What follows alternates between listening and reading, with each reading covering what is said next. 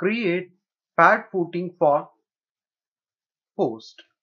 Now I just go to view, select here view list, select here grid A, then go to the concrete, select here footing, pad footing, make it here 1050 into 850, make it here 425, other all the thing keep as it is, then go to the post, click the location, it will create within few seconds. Now you can select this one, you can see the properties, here you need to change -25 and here it is. So everything is finished.